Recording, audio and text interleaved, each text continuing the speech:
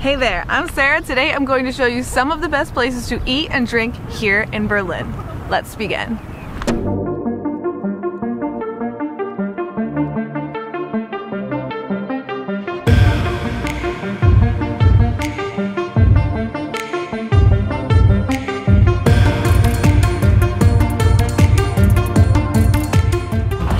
Founded in 1913 by Fritz Bühler and his wife Clara is Klärchen's Ballroom.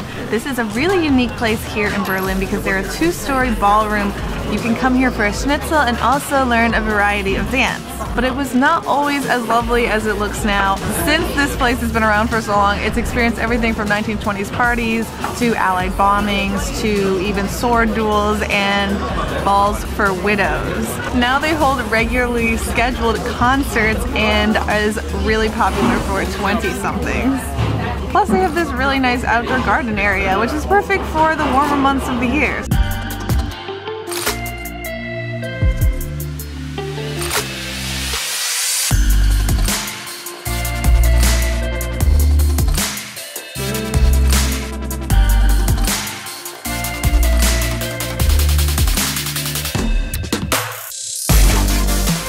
I'm here at Spindler and they serve modern German with an international fusion element.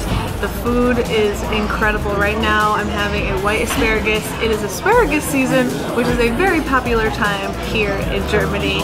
This happens generally in May and essentially the Germans just go nuts for it, and honestly I don't blame them. It's delicious. White asparagus is their specialty. It tastes similar to green asparagus but a little less harsh, and it's so smooth, buttery, delicious. One of the nice things about Spindler is it's right next to the river, so you have a really beautiful view of the canals, and they also have a lovely outdoor area with tons of greenery and flowers.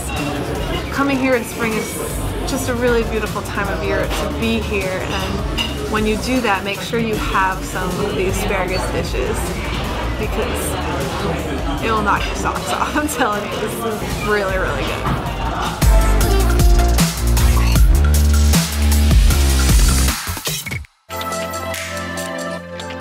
I'm here at Cafe Botanico in Berlin. This place is very unique because they have a garden in the back where they grow all of the vegetables that they use in the dishes. And fresh is an understatement when it comes to this food. We just had garden appetizers. Everything was so filled with flavor and so tasty. I mean, it's almost like you've never had vegetables before until you came here, because it truly has more flavor than you've had in most dishes. I got a pasta dish. They actually make their own pasta here as well, and it has some flowers on the top. I believe it's garlic flowers. Take a look at that. Oh, the other interesting part was their lemonade has elderflower in it, which is this nice sweet floral taste. This place is wonderful. Oh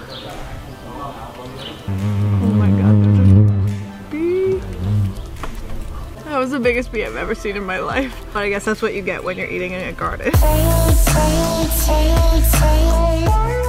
You should have a meal at Tisk while you're here in Berlin. The kitchen is run by Martin Mueller, who specializes in pairing craft beer with German cuisine. So when you come here, make sure you order that. Our concept is Berlin cuisine in a modern way. My partner and me, we are both originally born and raised. And he's from the east side, I'm from the west side. And we want to present the kitchen from our mother, but in a really modern way. And also with garnishes and spices from all over the world, because this is Berlin nowadays. We have cultures from all over. Okay? Wicked, have fun. The kitchen is built in an open concept, so you can see the chefs preparing your meal while you wait for it, which is just a really great way to see where your food comes from. We just had chicken, white asparagus because it's asparagus season, roast potatoes, and some delicious German wine.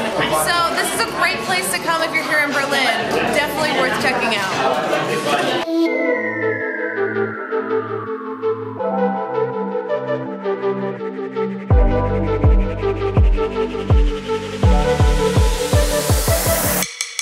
Hi, welcome to Elements. Come with me. I am at Element right now and they have amazing cocktails and also really good pasta. This is a mezcal cocktail and as a New Yorker I am very satisfied right now. Not a lot of cities have mezcal, but they have it. Swordfish tartare here. Risotto. This is Italian pasta with asparagus. Salad with orange.